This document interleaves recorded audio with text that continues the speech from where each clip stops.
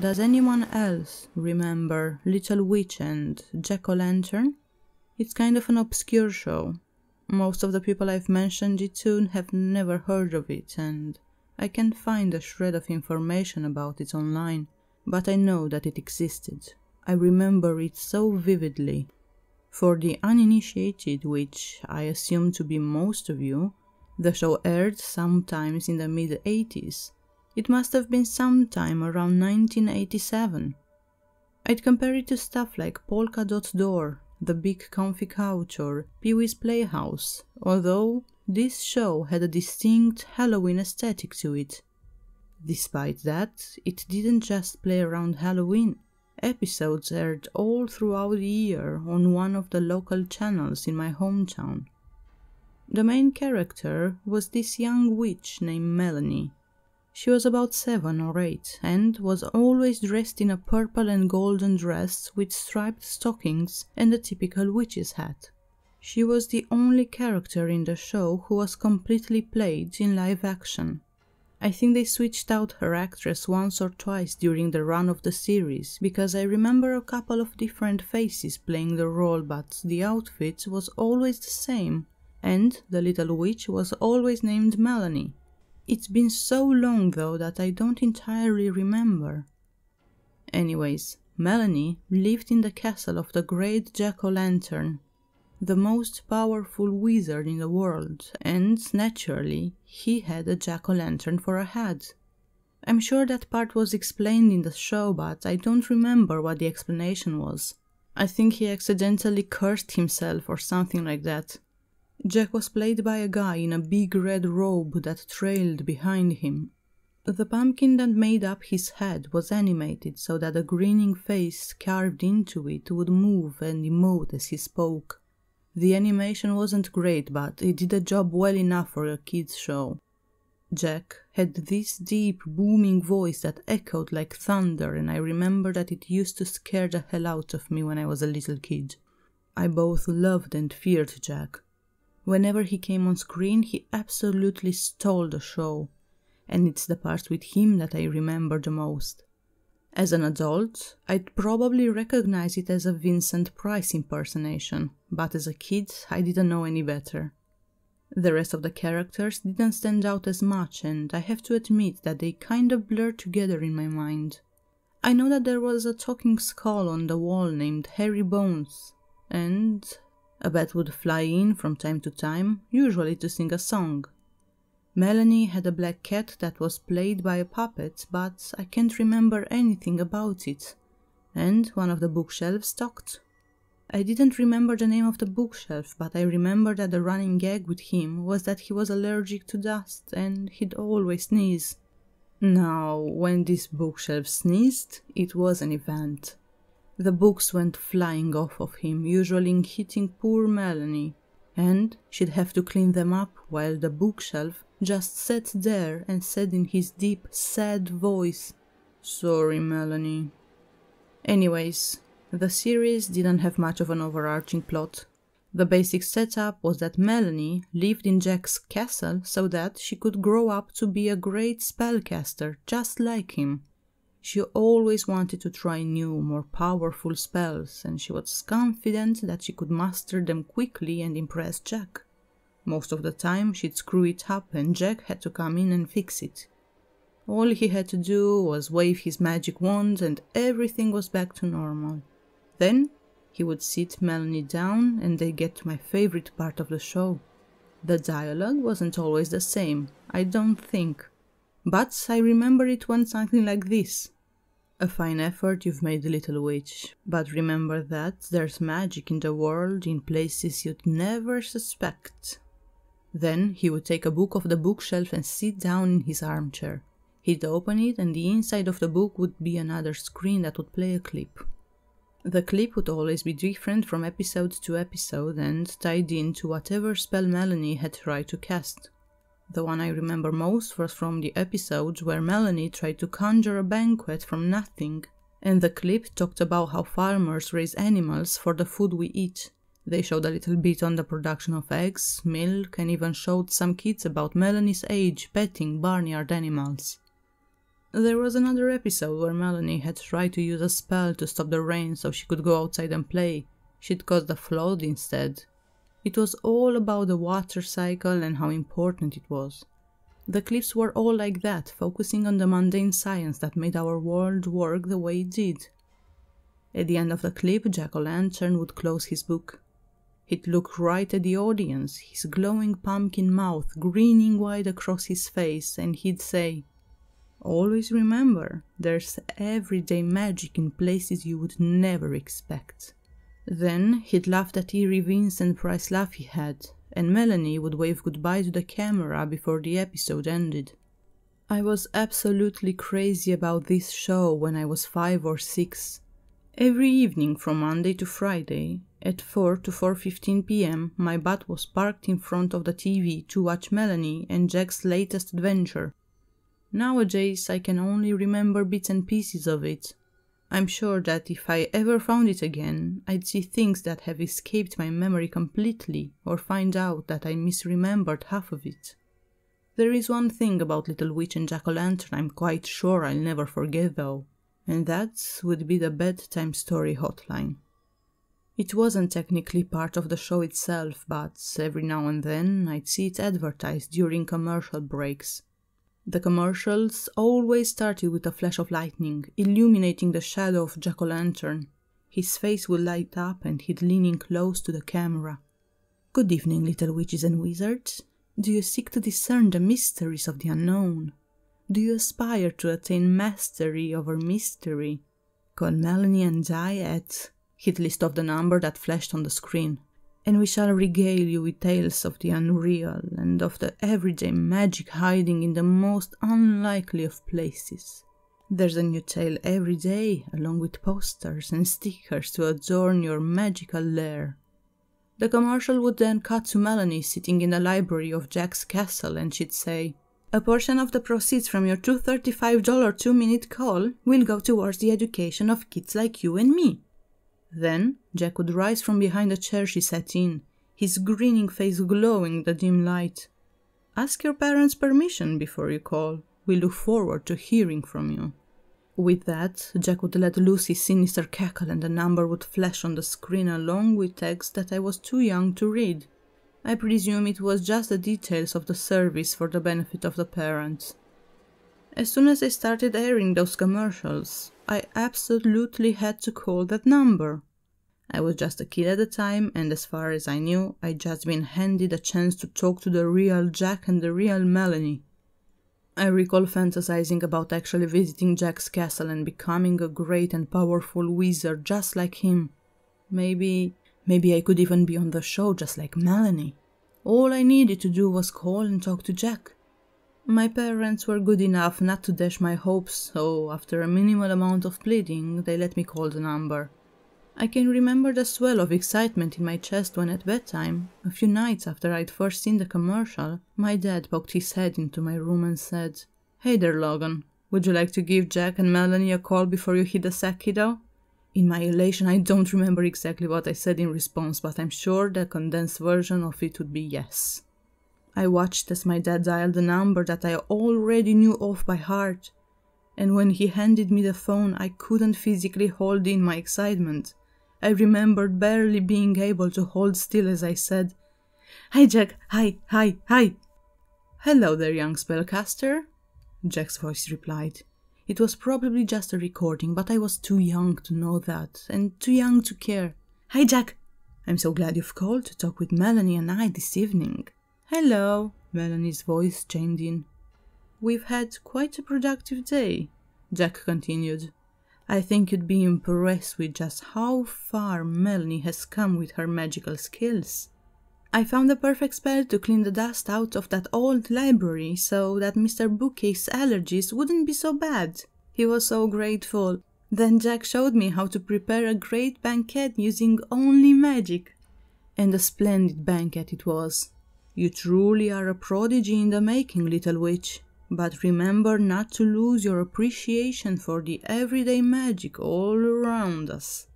Although, after such a big dinner, I'm a little bit tired. The hour has grown quite late. I'm sure our friend is weary as well." let us all retire for the evening.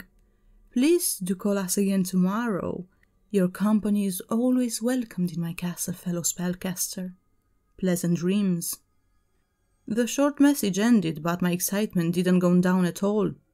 I was still ready to bounce off the walls. Even if I hadn't been able to say a word, Jack had still called me a fellow spellcaster, and that was without a doubt the crowning achievement I'd gotten in my 5 years of life.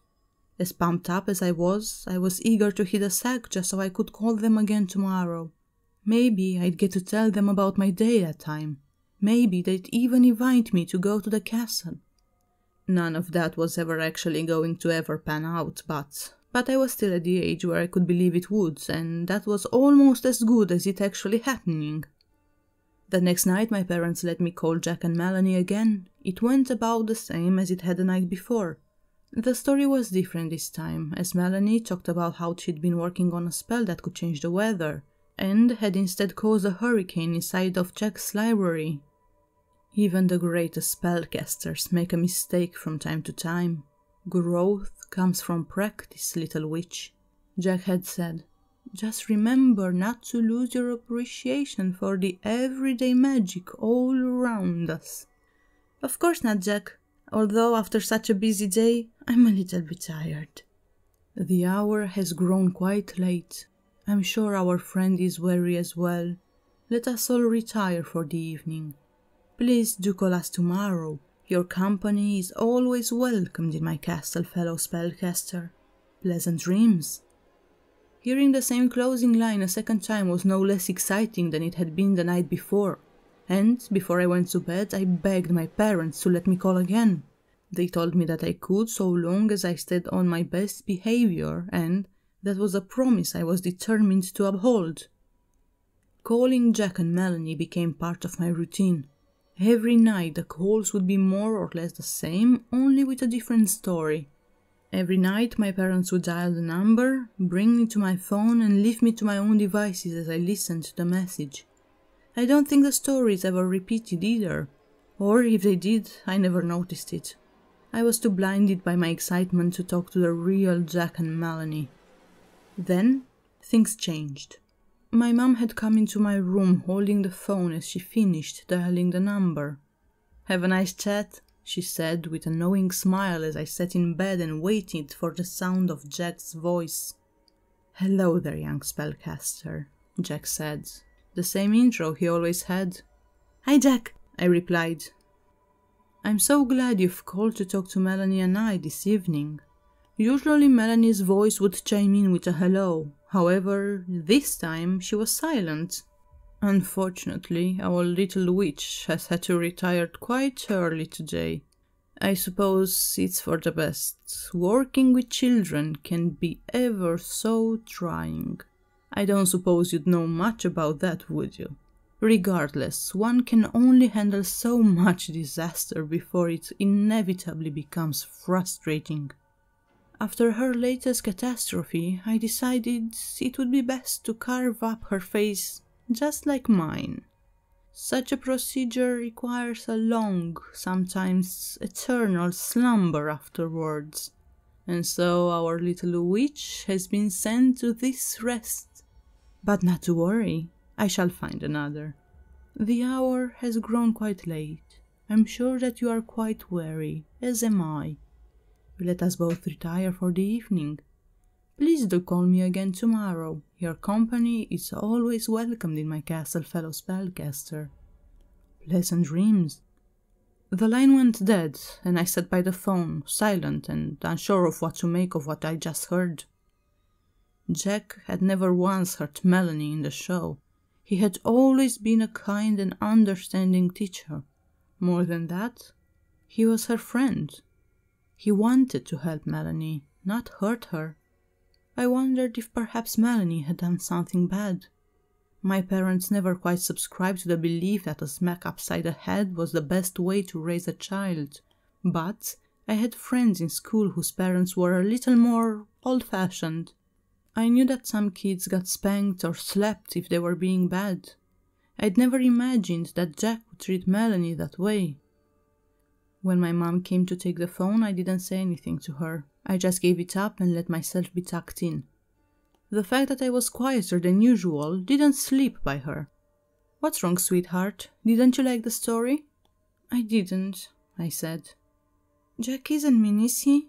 He wouldn't hurt Melanie, right?" My mom went quiet.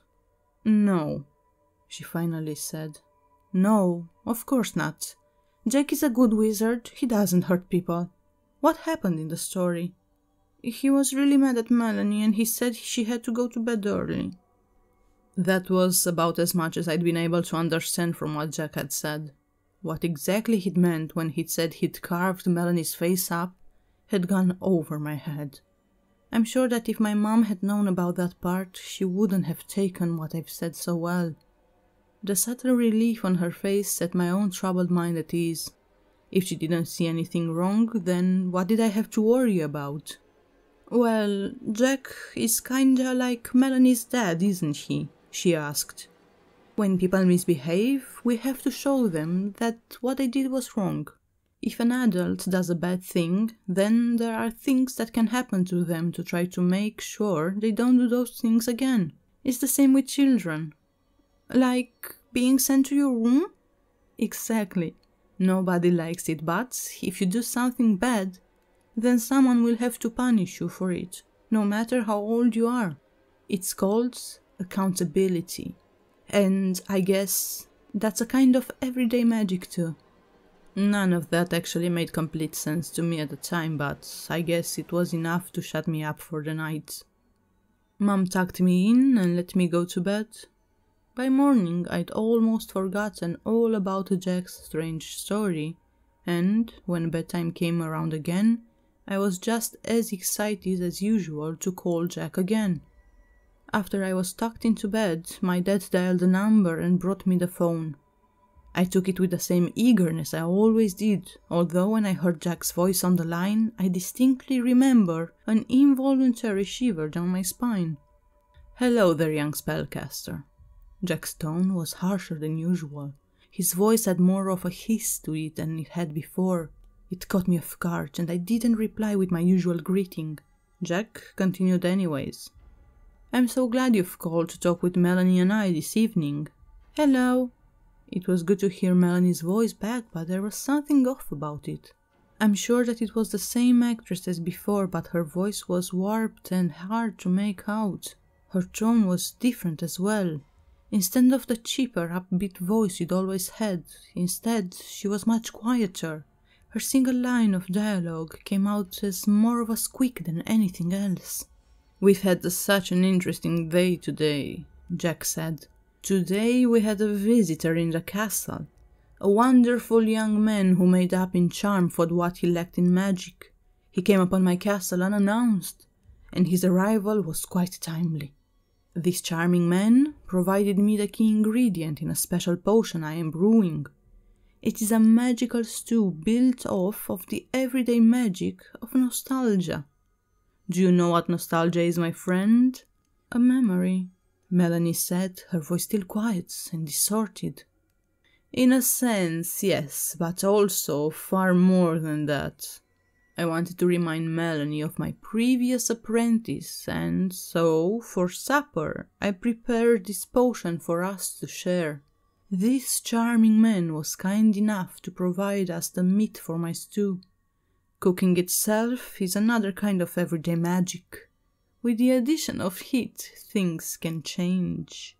Hard roots become soft, flavors blend together, flesh separates from the bone, and grows tender and juicy." I could almost hear Jack salivating on the other end of the phone line, and it left me with a deep feeling of discomfort. I wanted to hang up the phone, but I didn't dare. What would Jack say or do if I did? It's a shame that the man had to give up so much for us, but we have gained so much from his sacrifice. Least of all, a meal. Did you enjoy it, little witch?" Melanie did not respond for a moment, but I could hear a whimper over the phone line. "Perhaps not, then. Some meats are, an acquired taste."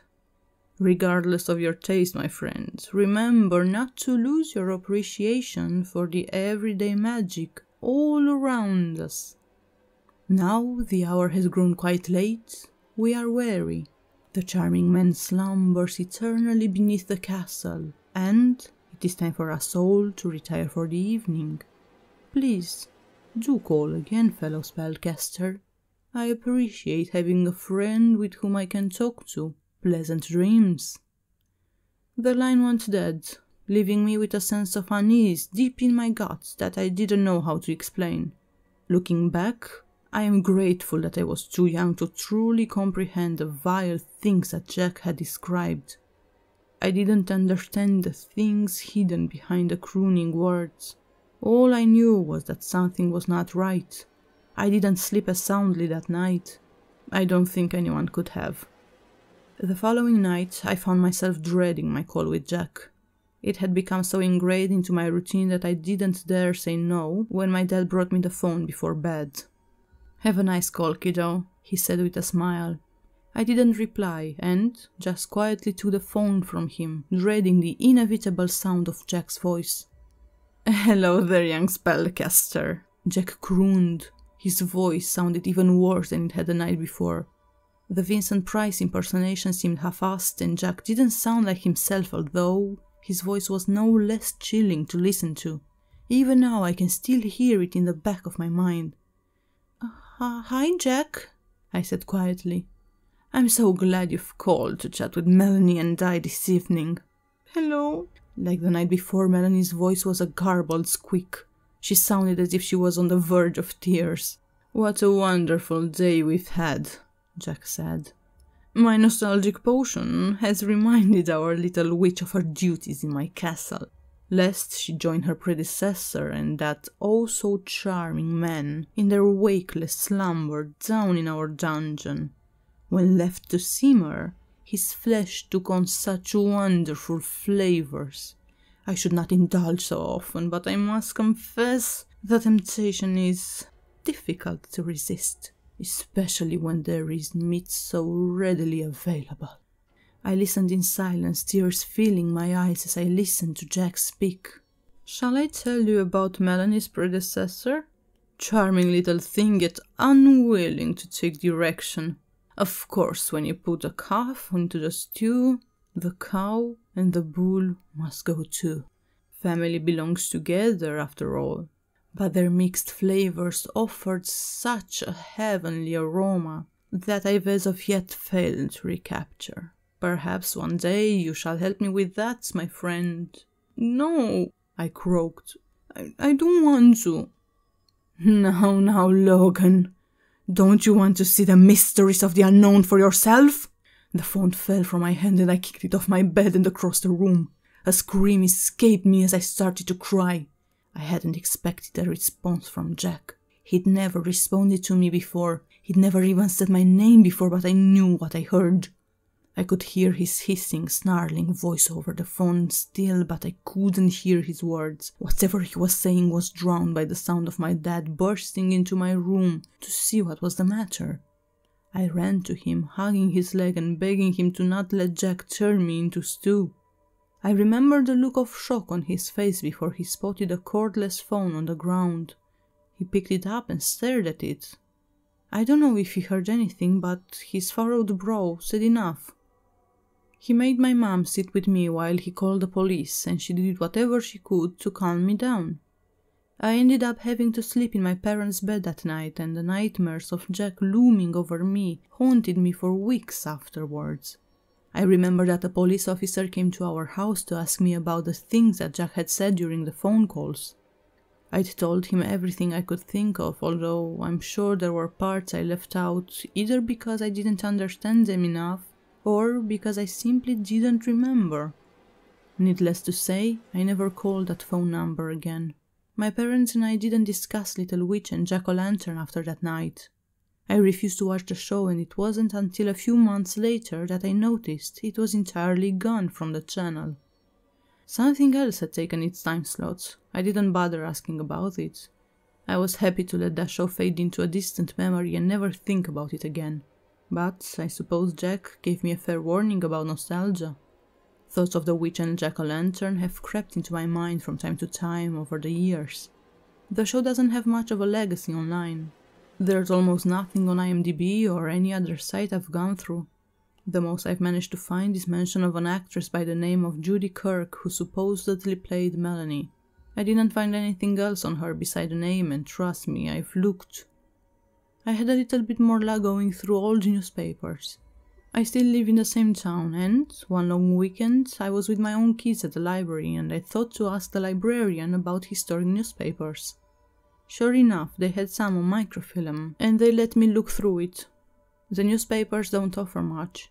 There's only a passing mention of Little Witch and Jack-o'-lantern from 1989.